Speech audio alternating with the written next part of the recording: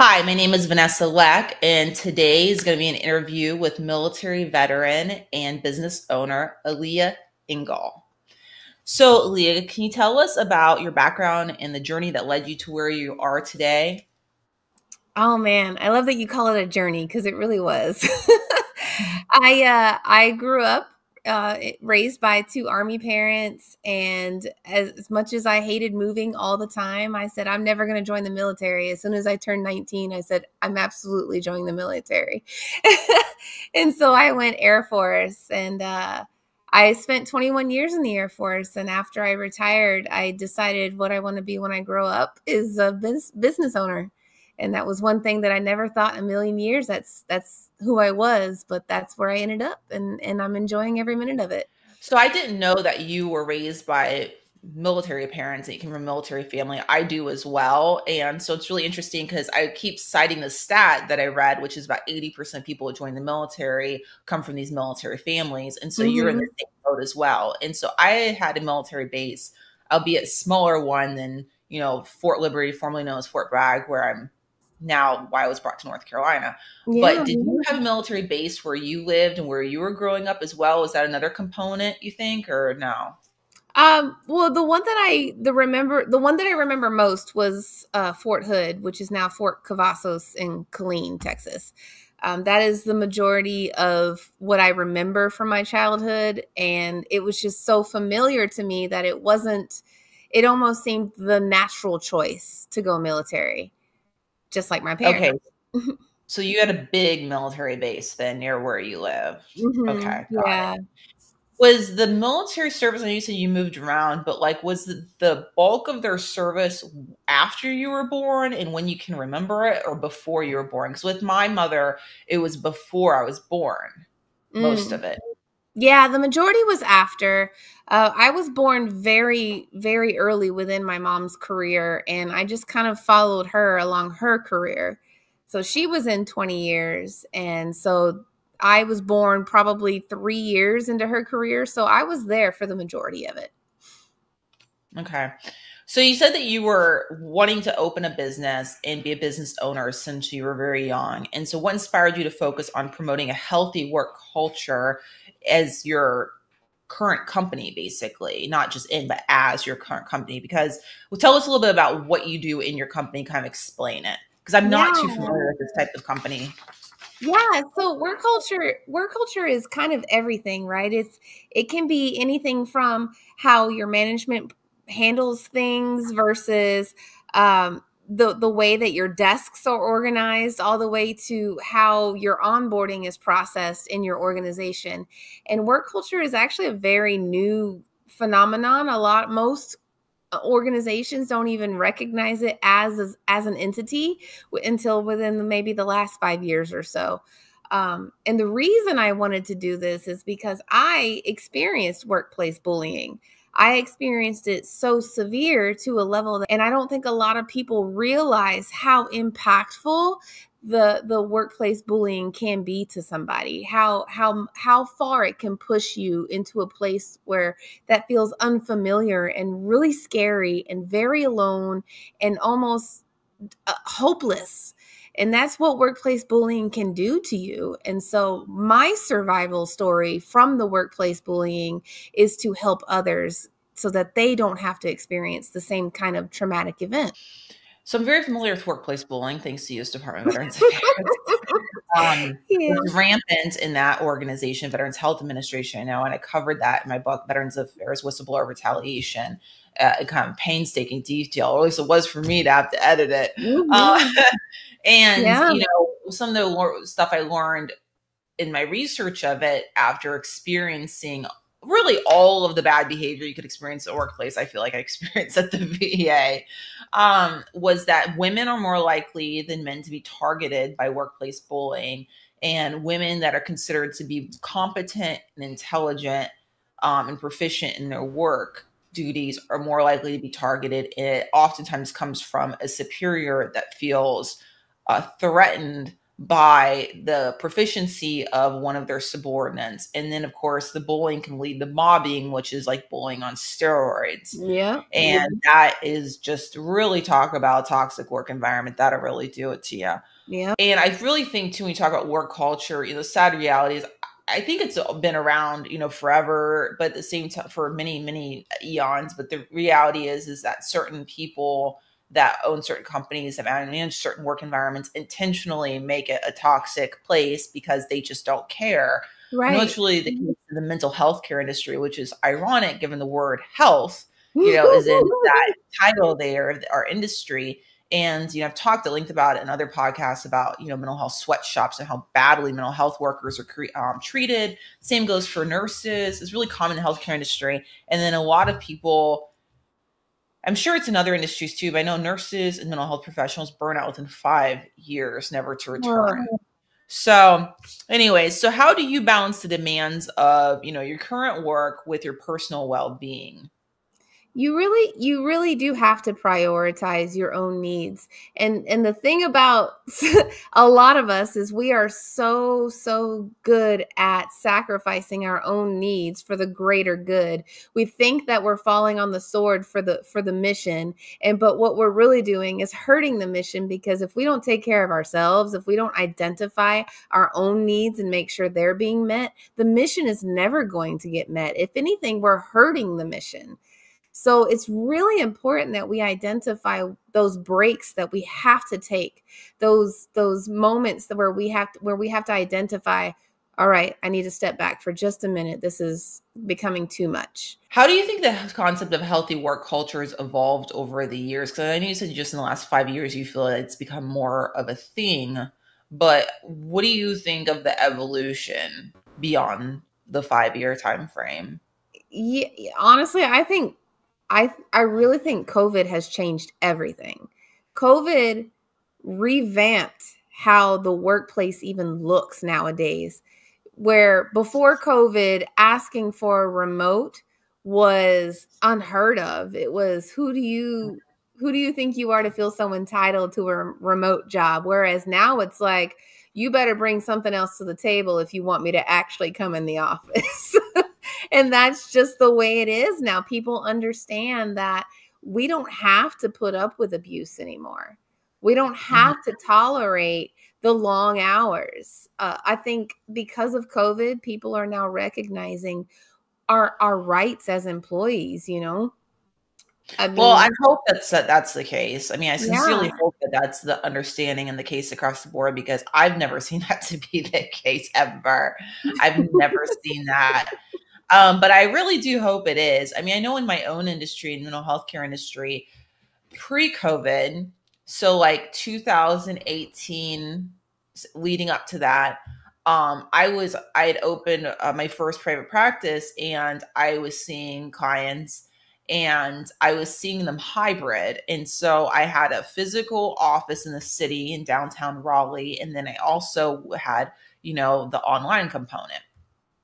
And I didn't start out thinking I'd be doing the hybrid, but I went ahead and was like, it just kind of naturally happened. Because I had some people that basically lived too far to commute to my office physically. Mhm. And so that was Mhm. the only way to get seen. And then we had a natural disaster. And so the bridge I needed to travel to was flooded. So I couldn't even get to my office. Oh my God. Power was out in some of the places and stuff like that. And so the only way some of these people could be seen was online. So I ended up doing like hybrid. Some people were in person, some people were online, some people were both. And I remember the attitude from some of my peers was, you would not believe, I won't even repeat some of the things they told me. It was so bad. They Oh were no. so horrified that I was seeing anyone online for any reason at all, in any capacity. It was just like far out there. Like I was doing, like you would think was telling them I was new space travel. Like that might have been more well accepted. And then of course, I went completely online out of necessity because of the military spouse dysfunctional lifestyle of moving and stuff. And then it was right before the whole COVID thing happened. And then all of a sudden, everything, it had played out and happened. And now what's wild is 2024, I'm starting a new prayer practice and back in it this year. And I'm just blown away because now it's like the volume of private practices and practitioners are only working online. It's everywhere. It's largely normalized. It's amazing. But insurance companies don't want to cover a lot of this stuff doing it online. No. They want to not pay out for that mental health care. So yeah, I mean, I just think it's really interesting how it's changed the internet, the acceptance of it. No, absolutely. And I think one of the biggest benefit from this change is now that there's a work-life balance that we can work with. A lot of us that work from home, that remote work allows us to balance the things that we haven't been able to carry and identify when we were still spending an hour on the road just to get to the job. And then we're at the job all day, and then another hour on the road just to get home. Our day is gone. We have no way to handle anything. But now that these remote options are here, that work-life balance is actually available and reachable. Mm-hmm. Yeah, it can be. I've heard of horror stories too, though, of employees being monitored in so micromanaging way remotely. That I heard of a story through a podcast I was listening to where a person was fired because the time that they logged wasn't sufficient, even though they got all this work done that they were supposed to get done. They weren't hanging on their computer. So it's like I can see where there's a lot of room for basically cyber abuse as well. Because I know I saw that, again, back to VA, Veterans Health Administration, I dealt with cyber bullying and abuse through in that workplace online. And so now with all the new technology, I imagine that's going to be, I can only imagine the workplace harassment legal actions that are going to be in the evidence, digital forensic evidence that's going to be utilized in the future about this. Because it's no longer going to be like John Doe, Jane Doe in this workplace, XYZ street. It's going to be like, the forensic computer evidence, digital evidence. Oh, agreed. Of harassment. You know what I mean? Yeah. I tell people all the time, if you are applying to a company that uses the tracking devices on your mouse to determine how much your mouse moves, don't. Just leave now. Just leave now, because you're not even respected as an individual adult at that point if they're tracking your mouse movements. We're done. Yeah. You got to go. There's a lot of that. I mean, I think that's like the future as far as like the disputes and different things, because even like newer vehicles, I'd heard through one of the social media channels, this attorney that's on there was talking about how some vehicle makers have some kind of like GPS in there that they were handing over to certain insurance companies that are asking for it. And they were using that data to increase premiums on drivers that way by saying that your data reveals basically you're a bad driver. Anyways, and now they're trying to get apps for insurance companies. Some of them I've seen advertised trying to get drivers to download apps to track themselves while they're driving so they can report back and get a discount in insurance. But we all know how this is going to turn out. It's not going to turn out well. Otherwise, they wouldn't be doing it probably. You're not going to get a discount at all. It's not going to happen that way. So yeah, there's pros and there's cons, that's for sure. I just know for me, one of the things I noticed when I had my hybrid practice several years ago and before I went completely online was it was just kind of a breath of fresh air to in between sessions and work that I was doing to be able to go out of my office and, let my dog outside or do some things I normally wouldn't be able to do at, the actual office. So yeah.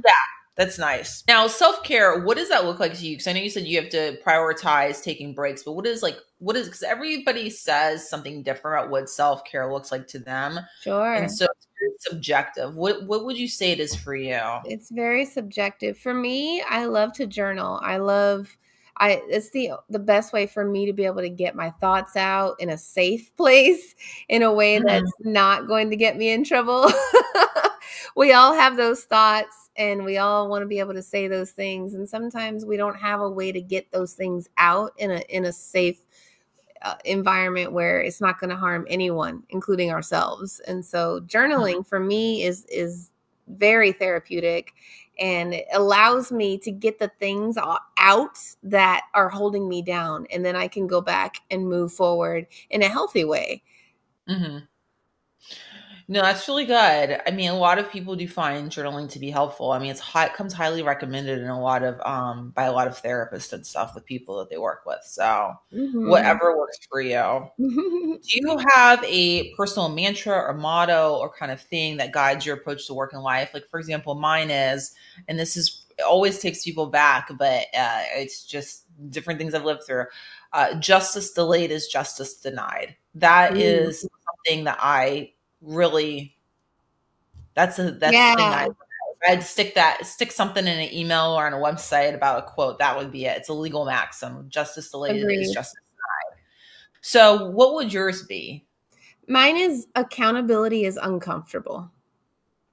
I've heard you say that before, actually. I Yeah. think I've seen you. Maybe you wrote it somewhere. Yeah. I say it a lot. It's and it's kind of my mantra, but it also keeps me in check too, because we have to remember that sometimes the reason we fight, sometimes the reason we argue is because we don't want to acknowledge that we actually played a part in the problem.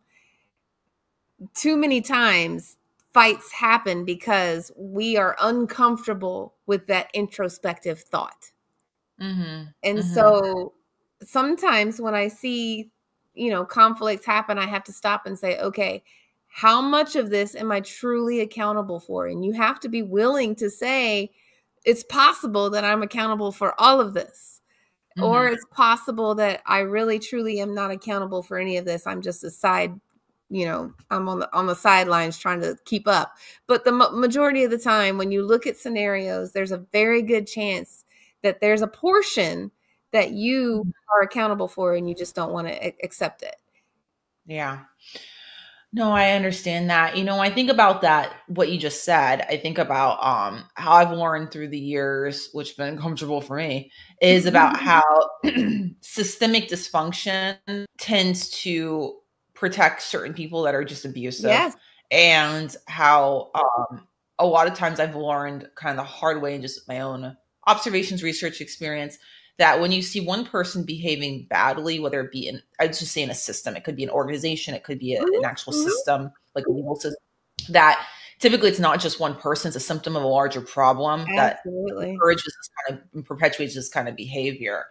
And so, I mean, I've seen that in large federal agencies. I see it a lot in the government. I see it in the Mhm. American legal system, federal civil Yep. service system, Carolina legal system, where certain systems and people and organizations of power are able to maintain power, even if they shouldn't have that power, and Mhm. then perpetuate abuse and oppression upon loads of people.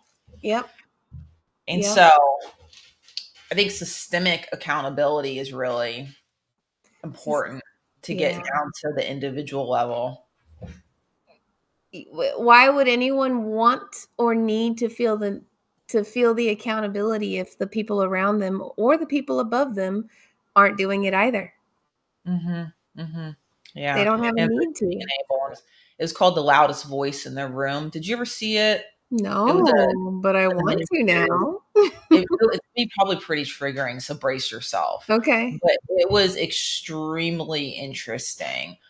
And so it was a true story, well done, and basically it talked about a specific some harassment, some illegal behavior in a workplace at a news station network that is well known. I'm not giving. No, cases like these are usually other victims. My son, the culture talks. I can see from my own TV, Roger was the only harasser. Showed how kind of insidious harassment can be, how long term it can be, how people can behave badly. And I see this, in the legal system as well, throughout an entire career before anyone ever decides to step in and do anything. And it's only after, crazy amount of damage has been done to, countless lives. Mhm. And about how, abusers are protected by systemic systems, basically. It's Yeah. not, and I truly believe that. I truly believe it's not just ever typically one person, whether it be a community or organization or whatever.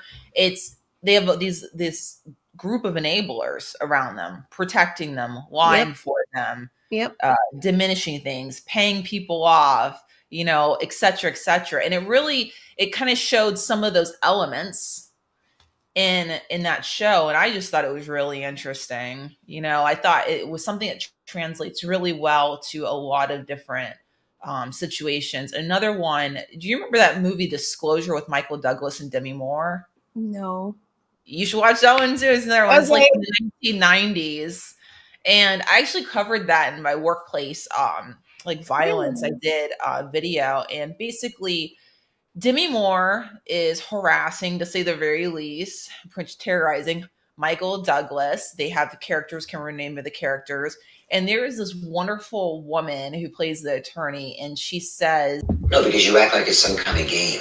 Mr. Sanders, why are you here? I want to know what my options are. What your options are? I want to know whether I can sue her for sexual harassment. Well, to do that, you'd have to convince the jury that you were alone in a room with Miss Teenage New Mexico, and you said no. Sexual harassment is not about sex. It is about power. She has it, you don't. If you sue, you'll never get another job in the computer business. If you don't sue, they'll bury you in Austin. If you sue, it's news. If you don't, it's gossip. If you sue, nobody will believe you. If you don't, your wife won't. They will make your life into a living hell for the next 3 years until this case goes to trial. And for that privilege, it's going to cost you a minimum of $100,000. Do you not think it's a game, Mr. Sanders? It's a game to them. How do you feel about losing? Anyways, I encourage you to check it out, because unfortunately what that actor attorney was saying in that movie and the way things were playing out in the movie still play out to this day. Still rings true. Yeah, situations. It still rings true. And that was in the 1990s when I was a little kid. I'm 38 now. Yeah. So like 30 years later, it still rings true. Ugh. That's just sad that even in 20 years, maybe more, we still haven't progressed enough to make employees feel safe from that. It was like 30 years. Well, I think there's a certain level of safety employees feel, but then when they get to the legal system, try to uphold their civil rights, because it's really what we're talking about here, civil rights. Rights guaranteed to citizens in a civilized society is the exact definition of civil rights, which most people don't seem to know that they turn into what they want to turn it into. Yeah. Anyways, but God help you trying to enforce your civil rights in this country, in this legal system. All right, so moving on to another fun topic, divorce. So can you tell us about your experiences with divorce and how it influenced your overall outlook on life? A lot of people go through divorce, half the nation. And then I always find it so interesting because some of the people get divorced and get remarried a second time. And then, then a third time and some fourth or fifth time. And so, yeah, I feel like it's so... I'm always interested in these topics. Yeah. There's so many expectations when it comes to divorce. And I think those expectations have shifted throughout the years, right? So my mom, growing up with my mom, she was married and divorced twice. And Really? in the 80s, even back then, it wasn't as nearly as common as it is today. But even back then, it wasn't unheard of. When you think of, before her time, it was just, if you got divorced, gasp. How could you possibly do that? And today, like you said, we're doing it 4 or 5 times. And it's almost like as we're kids growing up, seeing this, that this is the expectation. That's what we're learning now, that's the expectation. It's we don't get divorced to be with that person forever, or we don't get married to be with that person forever, because divorce is always an option. And I'm not sure that that's the way we should be looking at things. Divorce actually should be there for those scenarios where you gave it your best shot and it didn't work out. But man, I really think that some people just look at it as, oh, well, it didn't work out. Throw in the towel, or get divorced again. It's almost like we don't even try. We know there's a way out now, almost. You know what I'm saying? Yeah. So, I mean, people were getting divorced multiple times, even way before nowadays. There's different stats that fluctuate. All these stats fluctuate, but there seems to be some evidence that people are getting married less now than in years past. Interesting. Because there's different types of, as you know, relationships happening, live-in situations happening, whatever the case. I mean, there's so many different things that are on the table that weren't before. I mean, even things like polyamory and things like that. I mean, you can't get married to like 5 people. So like that Right. might be the reason if you're in that kind of relationship, you might not get married to anyone at all. But you know, the divorce laws are so challenging in this country, and they vary state to state. Like in North Carolina, is much harder to get a divorce than say in Florida. You know, where in Florida it's roughly not a lawyer, it's not legal advice. I've not been to law school. If you need legal advice, go find it. Disclaimer. Okay. But in Florida, you know, where I was a mediator for a little bit, a couple of years, I learned that basically the minimum time was like 30 days, right, to get a divorce. But of course, it usually took people longer than that because of paperwork and getting things together and agreeing on things. In North Carolina, it is not like that at all. I mean, I forget how long is North Carolina. I swear to God, I thought I saw 2 years the other day, but before that, I thought I saw a year. It was a year for the longest time, unless they changed it. So for the longest time, you had to be legally separated for a year, which meant living at different addresses. Now, I don't know if they increased that to 2 years. I swear to God, I feel like I read that somewhere, but I could be totally wrong. I mean, it's just been like, may have been like a nightmare. I don't know. I'm not sure. But in Florida, you don't have to live at separate addresses to get your divorce. You know what I mean? And so every state's different. And some of these states like require 2 years legal separation. Yeah, it depends. I mean, so it's easy to get married and it's really hard to get divorced, you know? Agreed, yeah. And depending where you're at in the country. And can you imagine if you told someone it would take them, you had to have a 2-year wedding period to get married? Can you imagine? Oh my gosh. It would never happen. There'd be a lot less marriages. By the time people got married, they'd be like, or were qualified, they'd be like, I changed my mind. Well, I mean, that may not be a bad thing. No, it probably wouldn't be a bad thing, but just the point, you know. Right. So what ways do you think divorce can impact a person's approach to work and relationships? Man. I mean, the thing about divorce is it can give you both positive and negative expectations, right? Because it can give you that negative outlook of, oh, well, it was probably going to end up in divorce anyway. But it could also teach you that I can give it my best shot, and absolutely worst case scenario, there is a way out if I don't succeed. Yeah. And that is important too, because it's like, people shouldn't have to be miserable. You know, I really truly believe at this point in my life that, you know, most of these relationships, marriages, whatever you want to call them, if you're marriage or committed relationship, let's just say marriage, are destined to end before they begin based upon personality types alone. I think that some of these personality traits are just hardwired, baked in. And if you have incompatible personality types, it's just never going to work. You know what I mean? Yeah. So I think there's only so many things that people can change, you know, like for example, my husband and I, we have opposite personalities. It's a good thing in a lot of ways. It's a good thing. Yeah, it usually is. Yeah, it is. But if we didn't, and we had identical personalities, I mean, I think that would have ended a long time ago. Might have been, I mean, we both had matching personalities. We couldn't have been in that show called Snapped. You know what I mean? Like, talk about the example of the wrong personalities meeting. Jesus. Yeah. What would you say to someone going through a divorce while managing their career, trying to keep their career going through all that? Oh man, I've done that once. Going through my divorce through through my first marriage, and the hardest thing to remember is it's going to be okay. When you're going through it, it feels like this is the worst thing you've ever felt in your life. I don't know how I'm going to get to the end of this. But the most important thing that I remembered was it's going to be okay once I get to the other side of this. Yeah. And I'm going to be stronger and better. So did you have a waiting period before you could finalize your divorce? Was there any kind of legal separation waiting period that you've had to contend with at all in your situation? You know, I divorced in Florida. So for me, it was kind of easy. It was Yeah. It was Florida, so it was. Count It was yourself lucky. Count yourself lucky.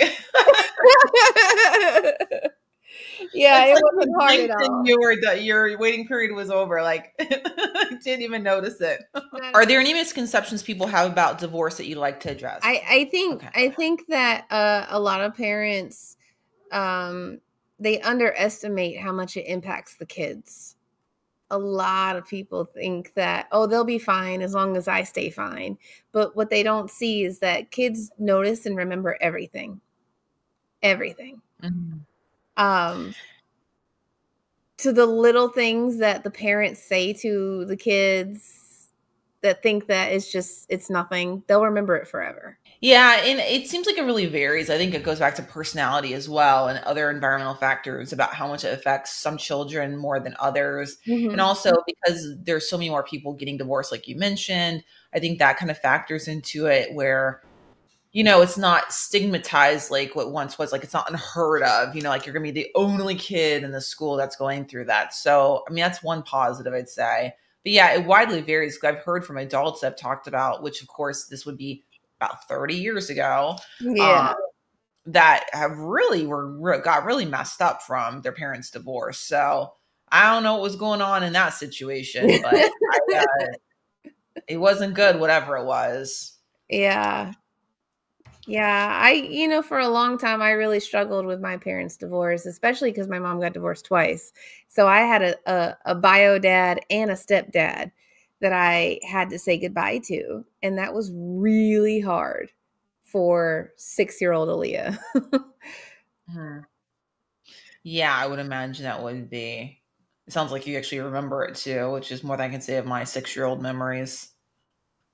Yep. So were there any things that you took away that you learned from, going through the divorce process in any way, shape, or form, like whether it be the legal side or financial side or emotional or just relationships in the future or work related to the stuff related to all that?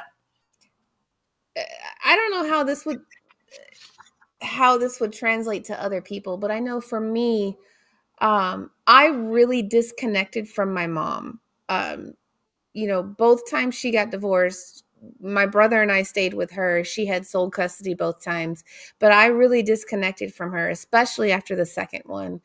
She and I did not have a very good relationship after the second divorce, but for me, I always remembered, even as a kid, I kept thinking it's okay that my mom and I aren't close because I have two amazing dads. Who can say they have two dads? That's incredible.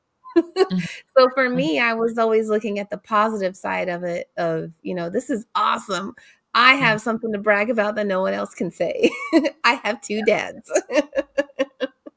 Yeah, well, that's really good that you were able to take some positives away from it because not everyone's able to. So that's really good. I mean, it's good though. It sounds like you get a lot of support too, supportive adults around you. Yeah. So it's not always the case. Sorry? No, it's definitely not always the case. It's usually not the case, unfortunately. Yeah. So what final thoughts or advice would you like to share about creating a healthy work culture or navigating life's challenges? I think remembering that accountability is uncomfortable is very important, but embrace it when you can. And also this is a phrase that I use all the time, that it's an old phrase, but it really still carries true to this day, is when you are doing anything, when you are encountering conflict with another person, when you've got a workplace situation, a relationship situation, it's all the same. Listen to understand, not to respond. Try Mhm. to see from their perspective. Reverse it. If this Mhm. were reversed, would you feel the same way? What upcoming projects or initiatives are you excited about? Oh man, so I recently got involved with the Mission Continues program. It's the Women's Veterans Leadership Program. It's incredible. You you basically you group up with 70 other women veterans, and you learn about healing and coping, and you become besties with 69 other veteran women, and it's an incredible mission. But the most important part is at the end of the cohort, you pitch your cause. So when you find a cause that you are invested in and you want to promote and you want to bring attention to, you pitch this idea on how you can get others involved. And so for me, my pitch is going to be about workplace bullying and pushing that legislation across the remaining 34 states. We have 16 states right now that have provided legislation against workplace bullying. So we need 30 more that we're going to go on. We're going to push that. So that's mine. But the mission continues. I'm telling you, this is the greatest program I've ever been involved with, and I'm so excited to be a part of it. You know what so it's Women Veterans Initiative Program. Do they have a website like that? Yeah. So it's on the Mission Continues is the actual company, the nonprofit, and then the Women's Veterans Leadership Program is the actual program that's being ran by the Mission Continues. So if you go to the Mission Continues website, you'll see it. It's one of the best things I've ever done in my life. Mm-hmm. How can people connect with you or learn more about the work that you do? Yeah, look me up on LinkedIn. You can do LinkedIn, and I'm very active on Instagram as well. Okay. What is your handle on those two? Work Culture Works, all one word. Okay, cool. And I'll go ahead and link that as well. All right. Thank you, Aleha, for everything and for all of your information and talking about the important topics that we've talked about. I definitely look forward to the legislation being passed. I know in Europe that they have legislation about this already, about things like coercive control and bullying and in the workplace, as well as domestic violence type stuff. So that we don't have in America. So that would be refreshing. It'd be even more refreshing if maybe, people would proactively not do that. And, if we could actually enforce, some basic human rights over here, that'd be great. But, but thank you for bringing more awareness to this. I encourage everyone to check out Aleha and the important work that she does. Hey. Bye.